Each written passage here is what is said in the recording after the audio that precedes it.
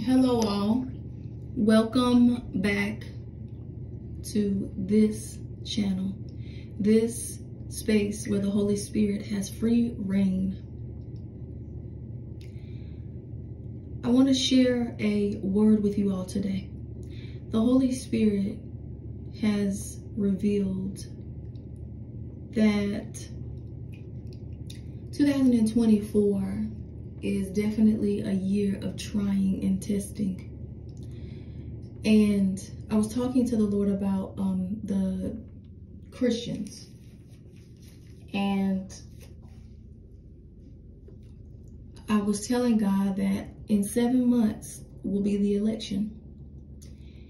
And that was significant to me. You know, what, Lord, do you want us to do and accomplish as the body of Christ in 7 months?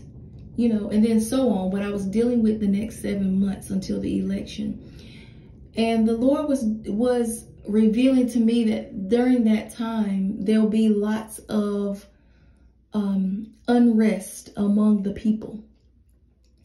There will be lots of things that feel jolted. That's the word in the spirit that I hear, is jolted. Now, I haven't had the opportunity yet to go look that up. I believe that means something that's electrically charged or electrically stunned. So it sounds like something that may happen kind of off guard. But that the environment, the culture, the nation will be jolted with so many things, and there'll be unrest. And so the Lord was talking to me about just the people, and you know, he was talking about separation of the church buildings, and the separation of Christians. And as I've told you guys many times before, and I'm probably going to continue to share this dream because I keep being led by the Holy Spirit to share it. And it may sound redundant, but when you catch it in your spirit, it'll be more confirming for you. It won't be redundant and, oh, here she is talking about that dream again. It'll be more like, okay, Lord, this is you, reminding us that the times, we're in those times. Get ready, prepare ourselves. The Lord will be sending a lot of his servants now in this season to help prepare the people. Now, when the times come that his servants has been preparing his people for, reminding us and warning us about, it'll be up to you what you do in the seasons that we are prophesying about that are coming. And the Lord was talking to me about, do this. The Bible says that any man who wants to follow me must first deny himself. The first thing God wants us to do is deny ourselves, not call ourselves a Christian. So in order to follow Christ, the prerequisite is not call yourself Christian. The prerequisite is to deny your flesh. Secondly, he says, pick up your cross. So he wants you to deny yourself daily. There should be a daily burial of your flesh. Now, something that's buried, you can't hear. It doesn't have any say-so in the land of the living if it's buried.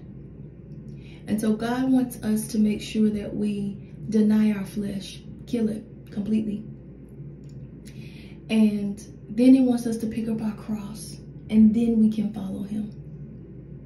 Sounds so strange because, you know, when you think physically, it's harder to follow somebody when you're carrying something.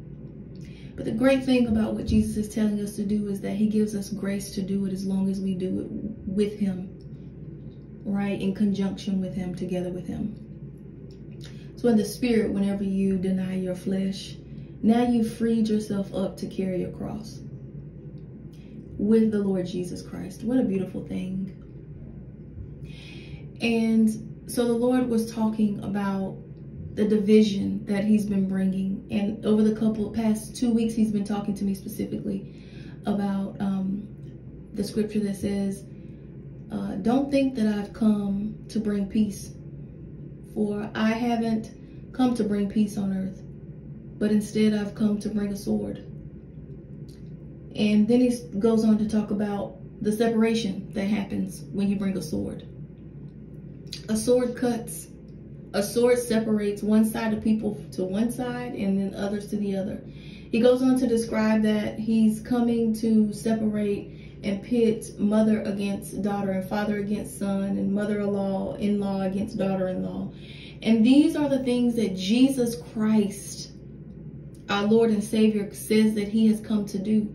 And one thing that's the Lord is bringing into my spirit now is how he has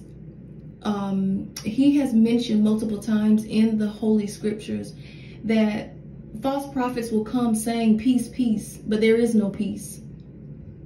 And I think that a lot of times people are looking for peace, and peace on earth, peace in Israel, peace in so many places, and peace here, peace there. But Jesus said, I didn't come to bring peace. I came to bring the sword. Because now it's time for us to put up or shut up.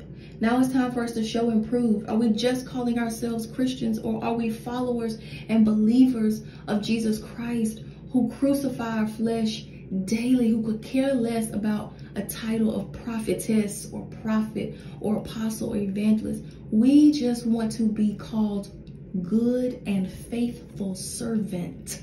That is our desire. You can keep the rest of the stuff. Glory to God. Because even the accolades that we get now, we not taking them into heaven. We're going to get jewels in our crowns that we're going to cast at his feet. The same ones that he gave us to begin with. We'll be leaving them there at his feet. And there at his feet, they will lie. Glory to God. Rightfully so. At the feet of the King.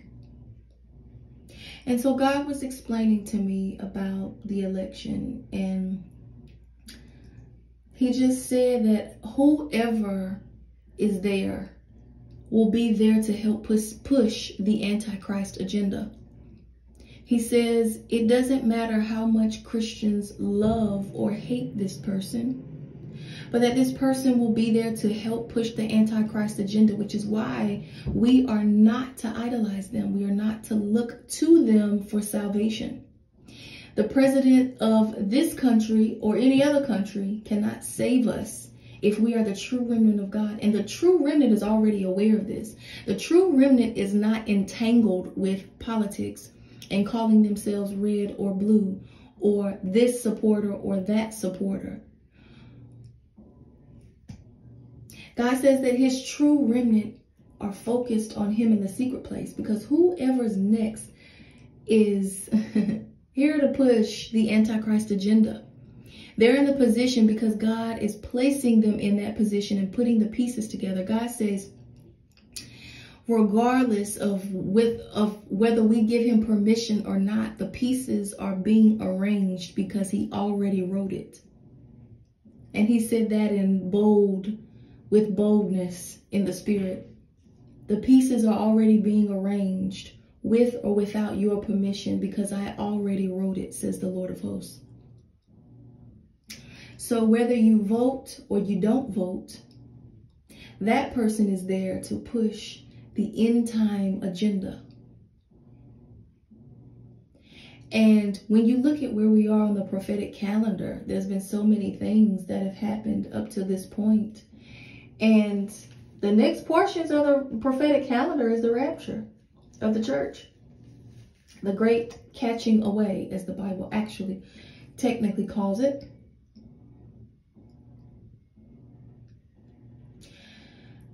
Be ready, church. There are many things there that are trying to distract us and divert our attention away. So many people are spending so much time on their platforms, and they look like men and women of God.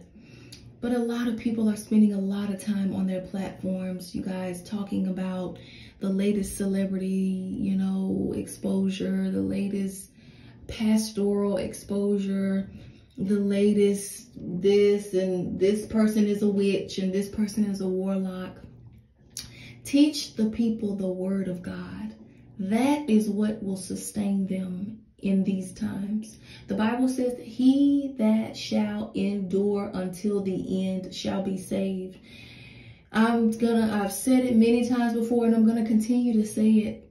Confession of the Lord Jesus Christ being your Lord and Savior is only the beginning. You must endure until the end. Then and only then shall you be saved. There will be some things, people of God, that we have to endure until the very end.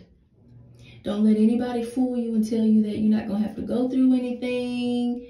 Clearly, we've endured one pandemic. And yes, there will be other pestilences to come.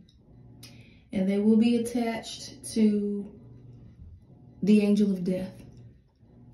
People of God, pay attention. Keep your eyes focused on Jesus Christ, period. Be looking up, church. Your redemption draweth nigh. Be looking up, church. Your redemption draweth nigh. Church, body of Christ. Look up. Look up. Glory to God. Hallelujah. Hallelujah. Hallelujah. Hallelujah. Hallelujah. Thank you, Lord Jesus. Thank you, Lord Jesus. Jesus. Hallelujah. You are worthy to be praised. The I am that I am.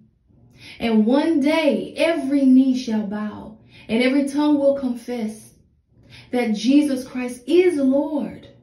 Hallelujah. Hallelujah. Forever and ever.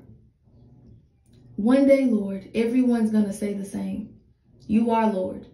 And one day, all will say so. Hallelujah.